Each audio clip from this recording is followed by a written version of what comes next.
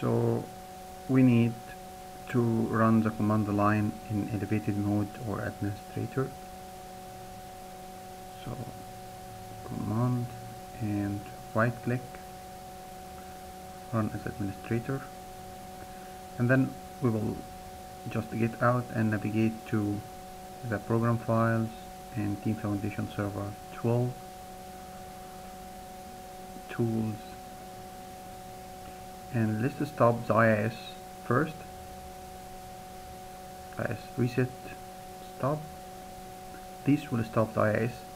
I could even restrict the IP sometimes, so I can be the only one that connect to the TFS instead of stopping that.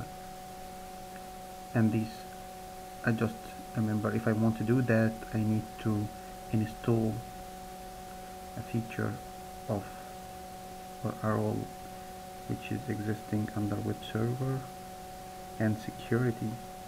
We can see that we have IP and domain restrictions, and I could restrict any IPs except my IP, and it will be here, so I can configure instead of stopping the IIS.